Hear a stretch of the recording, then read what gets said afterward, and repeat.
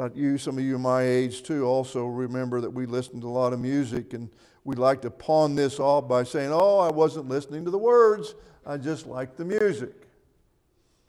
And we can sing the words word for word, and then we sing them.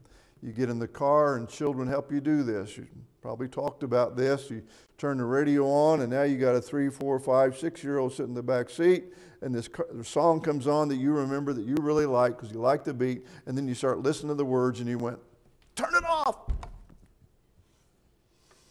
Because now you realize it was ungodly. The lyrics were just simply, plainly ungodly. We can do better. And even this year in our daily Bible readings at Lakeview, we're reading the wisdom literature, Job and Psalms and Proverbs and Ecclesiastes and Song of Solomon, and wonderfully applicable teaching from the Old Testament books. Do you remember what Jesus said on one occasion? He said, the queen of the south will rise up in judgment with the men of this generation and condemn them. For she came from the ends of the earth to hear the wisdom of Solomon, and indeed a greater than Solomon is here. As much as I enjoy reading Ecclesiastes, am I reading Jesus? Are the words of Jesus again in my heart, in my mind? Even to the point of who am I quoting? When Jesus was tempted in Luke chapter 4 and Matthew as well, how did he respond to the temptations of the devil? 3 times he quoted Deuteronomy. 3 times he quoted Old Testament scripture. 3 times he quoted Moses, who was speaking for God. In essence, he was quoting his Father's words. What do you do when you're challenged? How do I respond? Who do I turn to? What philosopher is going to help me through the temptations that come my way? In whatever form they come in, who do I turn to? Am I turning to Jesus? Am I quoting him? Shouldn't we be quoting him? Before I get too far, I have filled sermons with the quotes of men. There are some good quotes. But why are they good? They're only good because they perhaps for a moment help us appreciate something that God has already said. Not for our glory, not to glorify men. And I got to tell you, I'm just finding my brethren, some, reading so much. And that sounds hypocritical. I don't have a lot of books. You can come in my library, and I remember one young man come in there and said, have you read all of these? I said, no. Then he probably asked me, why do you have them? I said, I don't know. Preacher's supposed to have books. I see a book, I like the title, buy it, put it on my shelf. But I've read a lot of them. And not all of them are written by people that I would invite here to come and preach the gospel. And I may have learned something now and then from some of those folks. But again, I preached a sermon years ago in Lilburn, and it was a lesson on family values, and I was preparing it for another place. And I guess the first 15, 20 minutes, I had filled the lesson with statistics and quotes. And in the last 15 minutes, I talked about what God says about family. And I had a fellow come up to me after very kindly and said, Lee, I think you got that backwards. I think he was right. What am I trying to fill the hearts of my hearers with? You, my brothers and sisters, and people that visit. I want you to be filled with the word of Jesus. I want you to leave here thinking about the words of men. And who are we giving glory to when we quote others? When we quote Jesus, we're giving him glory. He's our Savior, our King. And we honor him when we quote what he said. A few years ago, I went to hear my brother Bill Hall preach. Bill's been a mentor of mine. Many of you knew him. He preached here a couple of times. I think a meeting while we were here. And I'm sitting in the audience, and he quoted me. And it wasn't a big deal. It was a reference to a passage I had mentioned to him sometime before that. And I guess made him think about it, and he saw something in that passage, and he quotes me. And people come up to me afterwards and said, Bill Hall quoted you. Of course, I'm over there, chest all puffed up, you know. He quoted me.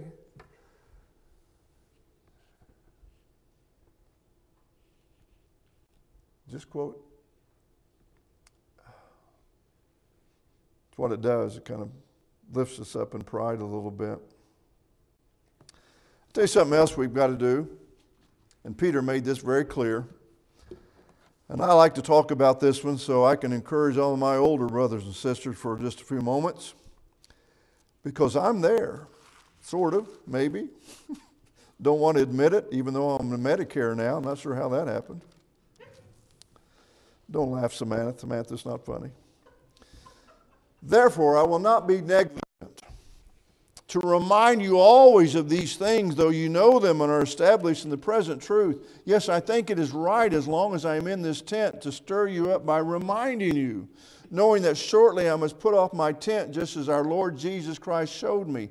Moreover, I will be careful to ensure that you always have a reminder of these things after my decease. We need to be reminded. And sometimes I think we forget things that really doesn't have a whole lot to do with our old age. I did see a report one time, read a study, that this fellow determined it wasn't necessarily because our brains deteriorate as we get older, as much as we have accumulated so much information that when we want to recall something, it's like a computer that's full. The hard drive is full, and it's slow trying to find what you're looking for. I like that. I'll accept that definition. But sometimes I think that's absolutely true. My mind is so full of this that when I need to recall this, it just doesn't come to the forefront of my mind as soon as it would have if that had been my focus, if I had filled my heart more with the Word of Christ. If our hard drives are too full, we need to delete some files and make room for some more.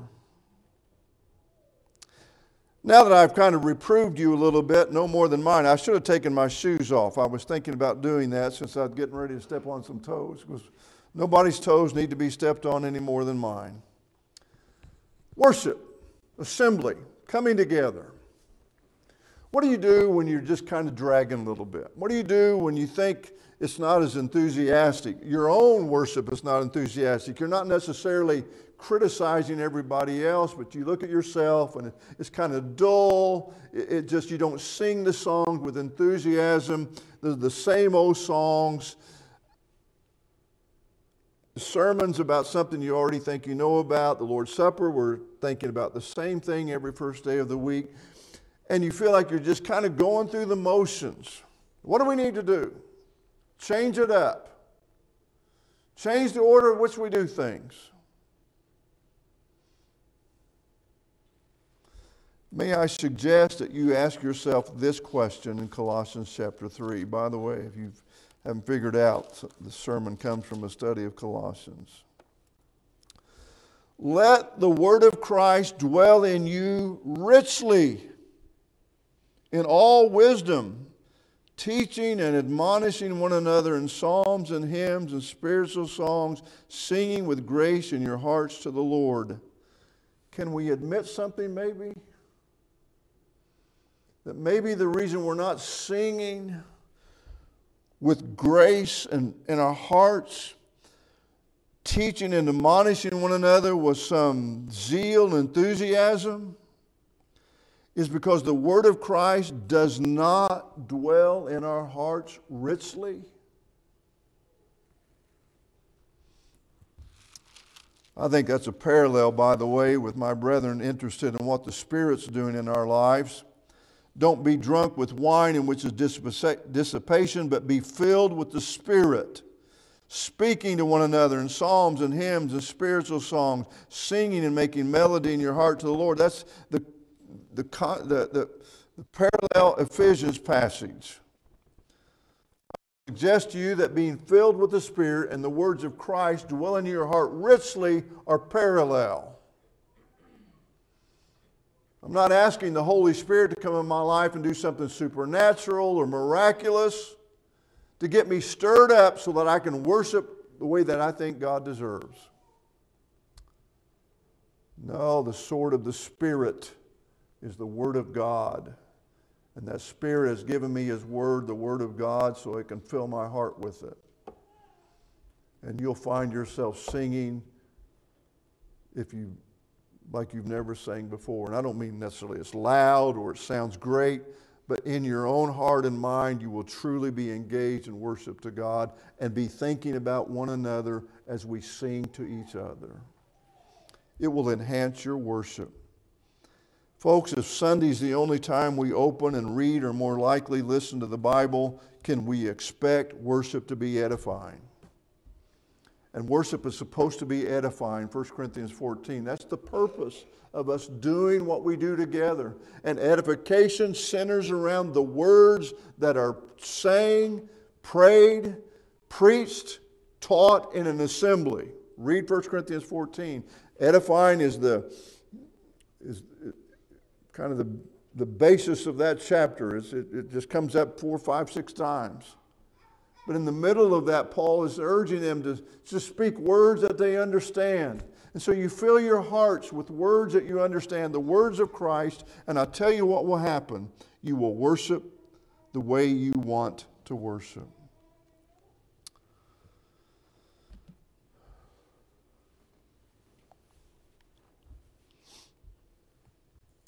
Romans 15. Would you describe your life full of joy? So here I go. You know, I've got sports illustrations all day long. I had a fellow tell me one time I was using too many. He's probably right.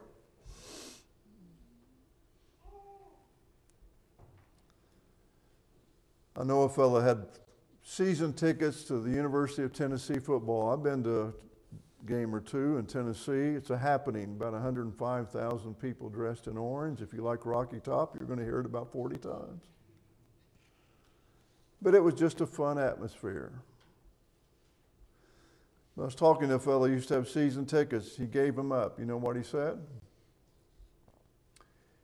He said he got tired of his happiness on the weekends being determined by the performance of 20-year-olds. Now, that doesn't mean everybody's the same way. I understand that. But I wonder sometimes, and I've been there. You know, we had season tickets to IU football from 86 to 93, the glory years. And Betsy went with me till the middle of October, and then it got cold, as long as I took her out to eat in Nashville on the way. And then Chuck come along, and he went with me. But I remember one year that Indiana looked like they might even have a chance to go to the Rose Bowl. They're about 4-1 late in the season. They played at Illinois, and they had a 12-point lead with 4 minutes to go. Illinois scored 2 touchdowns in the last 4 minutes to win the game. I went outside and I started raking leaves. Betsy come out and said, "Are you okay?" I said, "Just go back in the house. Leave me alone." You know? And that was a Saturday. I hope I preached like I needed to preach Sunday. I know you don't remember that. And I remember a bowl game I was watching at Bill and Mary Walker's. Probably about 1990, Greg. It was the Liberty Bowl. Scored a touchdown late to beat South Carolina. You know how often Indiana went to bowl games and how often they won them. And I went over the coffee table when they scored that last touchdown.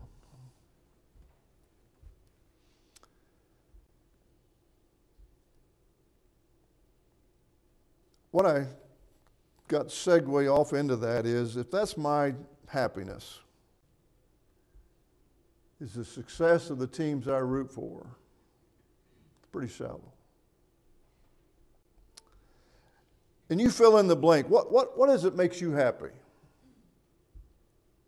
Not sports, maybe it's movies, maybe it's music, maybe it's buying stuff, maybe it's collecting things. You just fill it in. And I'll fill the blank in with whatever Solomon talked about in Ecclesiastes. And at the end of the day, he says, none of it lasts. And it doesn't. Now, I'm thankful maybe as we mature, we can just sit back and enjoy a game and after it's over, move on and go on to more important things. Joy and peace and hope are found in filling our hearts with the words of Jesus. And on a more serious note, those things can be found in the most troubling circumstances we find ourselves in. Jesus said, the words I speak to you are spirit, they are life. John 6:63. I'm afraid sometimes we are trying to find joy and peace and hope in things outside the wisdom of Christ. Jesus says, fill your heart with me. Be full of me. Full of my words, full of who he is, full of his character. And become more like him. And that's where joy and peace is found.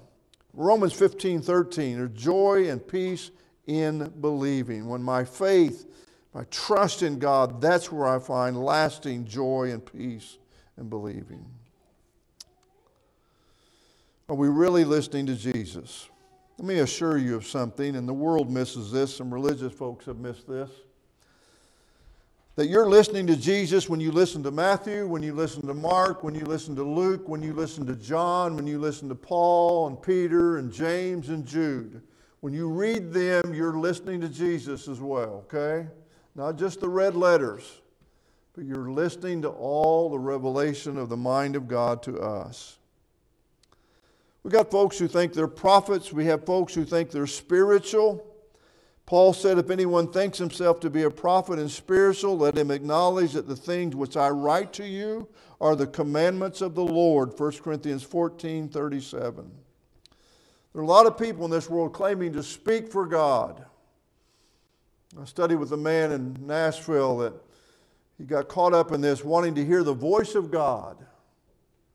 And what he meant was, when he prayed and he was looking for an answer to a prayer, he was, how do I know God's answered that? I want to hear his voice. And while that may have some challenges in dealing with that concept, I've heard of folks who want to hear the voice of God but are not listening to the voice that's already been revealed. This was kind of, I thought, a funny meme. Somebody on Facebook put it, said, I just wish God would speak to me. And somebody in the back seat said, read your Bible. He said, no, I mean aloud. She said, read your Bible aloud. But we want God to speak to us, and here he is. This is how he speaks to us. And it never gets old. And the older we get, the more we love him and love what he had to say.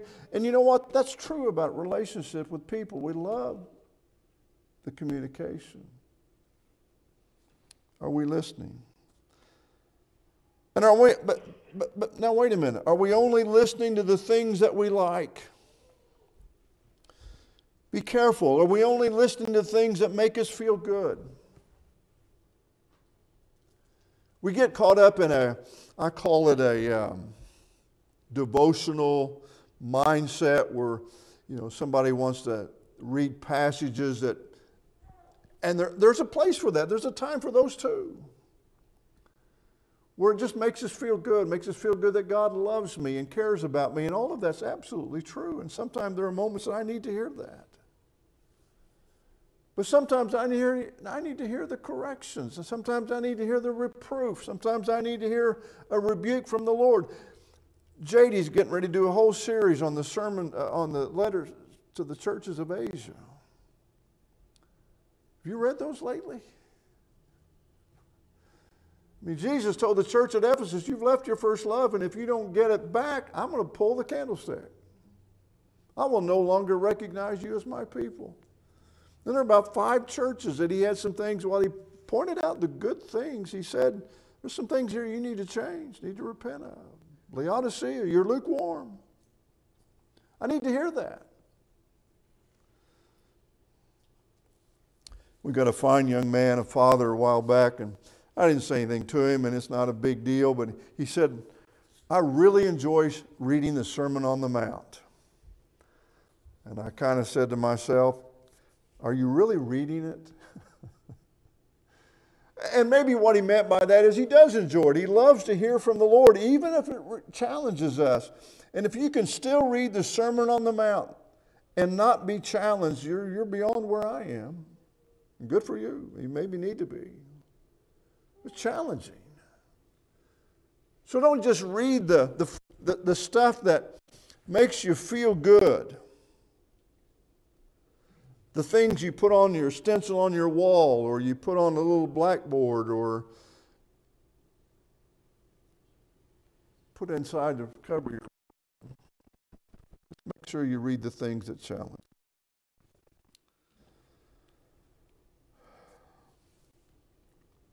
He who rejects me and does not receive my words has that which judges him. The words that I have spoken will judge him in the last day. John 12:48. I'm not going to be judged by the words of men. I'm not going to be judged by the philosophies of men. You're not going to be judged by my words. I preach this sermon and think, Lee, if you're not careful, you're going to preach yourself out of work. I think as a brother in Christ that I'm just with you and we work together, and my job, my responsibility, what I want to do is encourage you. And I want to see what I need to do and encourage each other. And just point you in lessons like this. Not that so you can go home and quote what Lee said tonight. If you want to quote me tonight, this is the only thing I want you to quote. Lee said we need to be filling our hearts with the word of Christ. And then when you get done with that, I want you to do it not because I said it, but because you love the Lord. You know, I look at verses like this. For where your treasure is, there your heart will be also. You know, that's that commercial. That's that. My treasure, what I value, what I love, what I search for, what I will read, what I will study, what I will... I probably did things 30 years ago you don't even know what I was doing. Not necessarily bad things. 1987, I had a metal detector. My dad had a metal detector. And I knew he had that, and so I would go up to total strangers and say, can I dig holes in your yard? And I think the best thing I found was a 1887 penny. I remember it because it was 100 years old. Do you know what copper looks like if you left it in the ground for 100 years? You know what it was worth? I'm not sure it was worth 1 cent. But I worked at that. I'd go out and do that and hear that buzz and to get my strong screwdriver and dig that up. Hoping that someday I was going to find the mason jar in the backyard with the metal lid on it that they had put their coins in, and buried it in the backyard. That's BC, before children. And so was a lot of my participation in sports. Where's my treasure? What do I value? What I love? What am I looking for? What will I spend hours and money and energy searching for? Is it the Word of God? A good man out of the good treasure of his heart brings forth good, and an evil man out of the evil treasure of his heart brings forth evil. For out of the abundance of the heart his mouth speaks.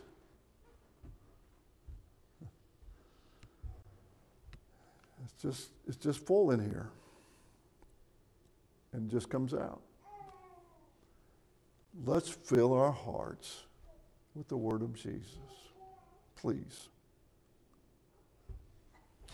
I need to hear this. The ones that fell on the good ground are those who, having heard the word with a noble and good heart, keep it and bear fruit with patience. That's God's definition of a good and honest heart. He hears the word and he does it, keeps it. I need this one. He said to them, take heed and beware of covetousness, for one's life does not consist in the abundance of the things he possesses.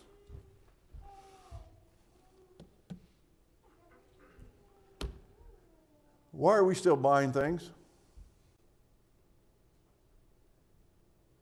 I mean, I'm 65 years old. Why am I buying more stuff? What's the goal here? Why am I accumulating more things? To leave it to my kids who won't care about it? Some of the things I buy, they won't care about.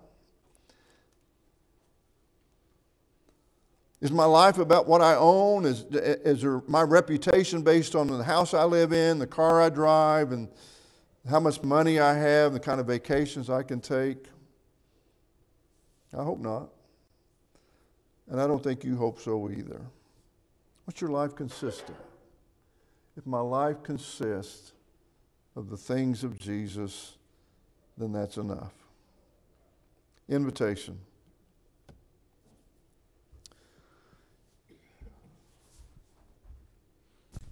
That's Jesus. I didn't say that.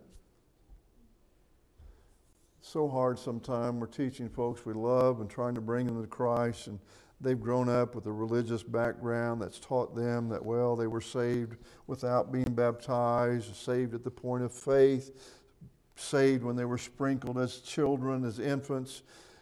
And all of these traditions of men that have permeated the hearts of men, and we're just trying to point them back to what Jesus said. That's all we're doing. And sadly, sometimes, as one preacher said, he read the passage to a woman and she simply looked up at him and said, that's just your interpretation. He just read it. That's all we're trying to do. And I'm urging you tonight, and me too, to fill our hearts with the Word of Christ, study it, think about it, meditate it, let it become your life, put it into practice, and then make every effort to teach it to others. So people walk away thinking they believe this book is from Jesus. They believe it's the Word of God. My mentor, Bill Hall, made the statement to me once. He said, Lee, that's what preachers do. We preach from the Bible so that the audience actually believes we believe this. And if you communicate that, you've done a great thing. And I hope tonight, maybe in some small way, I've communicated that to you. Thank you for listening. Let's sing a song to encourage each other. Fill your hearts with the Word of Christ. If you're not a Christian, He tells you what you need to do. Why not submit? Do what He asks. And then just get after it. Just study, read, meditate, think. And you'll find some marvelous things happening in your life that you never realized could happen at all. Will you come as we stand and as we sing, please?